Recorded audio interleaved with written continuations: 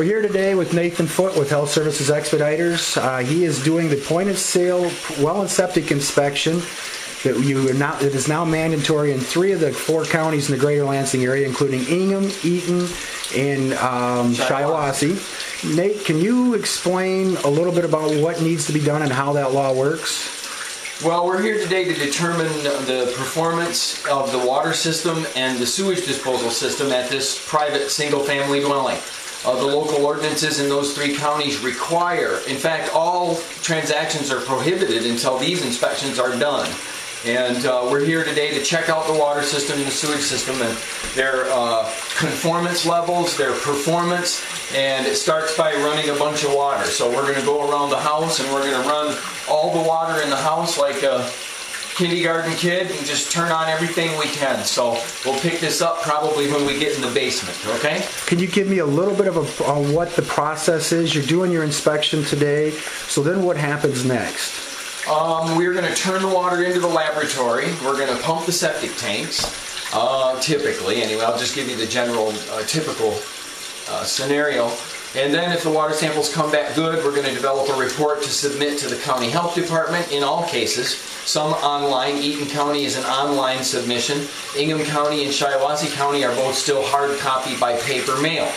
And I'd like to thank the seller here today for allowing us to take the time to make this video and carry on like we are. But I hope you guys, I'm glad you guys are watching this. Jeff is proactive enough to put this kind of stuff online to give you a little bit of a, even be it a crazy feel for what it's like to be out here doing a well and septic. So I commend Jeff for at least getting something out there. It should be fun, I hope. Well, one last question if we could. If the septic tank, you said it doesn't need to be pumped all the time. When does it had to have been pumped the latest time in order not to be pumped again now? I'm going to say in all counties that's basically 3 years. So if it's been pumped within the last 3 years and the seller has a paid receipt and a septic tank inspection letter from the pumper, then they don't need to do it again. Yep, it's called a septic tank maintenance report, and it's basically uniform in all counties. You've got to produce that document. Well, I appreciate it, Nate, and we'll roll around and catch you doing a couple of your portions of the inspection. We're going to head to the bathrooms and the laundry and start the water running, so we'll pick it up in a minute. In the bathroom of the home. In fact, this is just the first stop, and we're going to not dwell here long, but you can see that we just turn on everything we possibly can. We're going to plug the toilet. We're going to go for a maximum torture session on this drain field to make sure we run several hundred gallons. Okay, next. All right, here we are. We're down in the dungeon, and we are in the water pumping center. This is basically the water tower for the home. This is an older style tank, but we're going to check water pressure and do a water volume and pressure check right now and see what kind of oomph this thing has. I can't reveal all of my inspection secrets because some of my competition might see this. Okay, well, we might want to do some borings. Well, we're back outside now and we're identifying other features around the house. And here's something that's noteworthy on most sites, a buried fuel oil tank.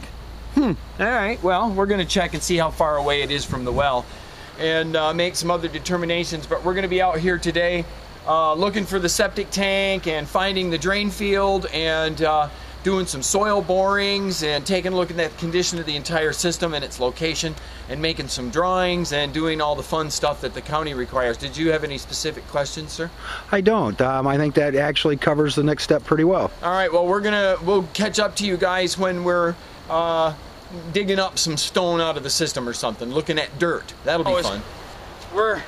We have no physical evidence of where the septic tank or where the drain field are. So we're doing like, you used to play the game Battleship. We're poking holes till we hit something, and if you can hear this, I'm hitting into the stone of the drain field. So we're putting little marks on the ground, and we're trying to track this thing, seeing which way it goes. And I've reached the end of the line here, but you can imagine doing this in January or February. I'm glad I don't do your job, Nate. Anyway, we're gonna do some borings and pull some stone out of here in a few minutes, so we'll be right back. We're back here with Nathan again. He's about ready to drill, or actually bore a couple holes to look at the stone in the drain field. Can you show us what you've been doing with drawing the layout? Let's get a close-up of that. here's what we've been kind of up to, and of course this is different. Make the outline of the house and a footprint, show the septic tank and the drain field trenches and the well, and we'll put the fuel tank on and all that good stuff. But what we're going to do right now is we're going to pick a couple of spots and we're going to drill some holes in these trenches and pull the stone and soil up out of the trench to see what condition they're in. And these are the highly space-age tools that I use. This is a soil auger. You know, Nate, as long when you put them with these, it makes a big difference. I've known you forever, and I don't know if you go $1.50 anymore yet. You still can put that probe in the ground. That's right, man. Here's the probe. We found the trench. We marked the spot, and we'll start digging. But I lost the spot. So there it is right there. Still hear that stone. So we will carefully, we'll do what I call a Williamston hole. We got to be very neat here in this community, so we make sure we don't damage the lawn without saving the divot. So there's the divot, and we're gonna spin the auger down in here, and what we're looking at is a couple of things. I'm gonna try to get an idea of what the soil is like as I go down, and this has got some clay in it and a little bit of sand in it, so it's kind of a mixture. Kind of a loam. Yeah, a loam. Very good, Jeff. And we're going to go down quickly here. And basically, I just keep going. I've got to go down a couple of feet here. And I'm going to pull up some stones. So we'll let you go until I get down to the stone, because this will be quite boring, okay? No problem. We're back now. We're getting to the stone. And we're hear it. And we're doing a close-up mostly just for the sound effect, so you can hear what it sounds when they're hitting the stone. Okay, we're gonna pull some of this up out of here now, and hopefully it will just look like stone and it won't be all gross and full of sludge. So here comes the judge, and we look at this, and this is the stone out of the system. Although there's a little bit of organic material and some, you know, age showing. This home was built in 1967, so the drain field's been in, well, for older than most of you who are listening to this. Not older than me, but stone still looks good. There's no liquid, there's no sludge in it. It looks like just dirty stone out of the hole. So we're gonna see what level that occurred at. So the stone is about 30 inches deep down here. So this is a good test right here. Yes, we're passing this, and it's a little bit deep in the hill. And Mr. Hahn doesn't like that very much, but he'll like it now. Okay, that's great. Yep. Well, I don't on me. This is the last step. No, I meant light. Oh, sorry. Okay. A little Three Stooges here. This is the last step of the where we take the actual water samples that get sent into a lab. And if Nathan, are you looking for what in this area? Arsenic, nitrates, coliform, and that's it. That's it. Okay. Yeah, in Ingham County, bacteria, nitrated, arsenic is it. We've got all the water in the house running still. The faucet's right here. Basically, if I can, I like to go ahead and prep it with heat. If you remember your microbiology class, when you flame the loop, you kill off any live bacteria. So what I do whenever possible is heat that sampling orifice wherever we're going to take the sample from. We're going to heat that thing up, make sure that it's just boiling and popping.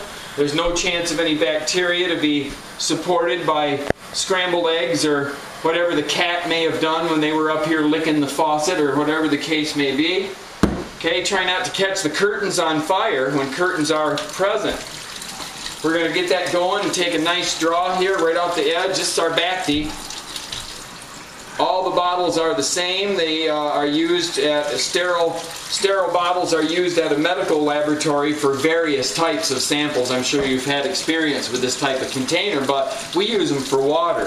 And bacteria is actually bacteria. Yeah, when you're looking for coliform, it's just present whenever there's bacteria, so they actually test for coliform, do they not? Yes, they do. If bacteria are detected at all, they're looking for a specific type of coliform, E. coli, and we don't want them to find those, even if they find regular guys. But so there's the nitrate, the arsenic, and the bacteria. We're going to send those into a couple different labs and get the results back as quickly as we can and close this puppy. That's what we're after. A successful well and septic inspection. Let's get them closed.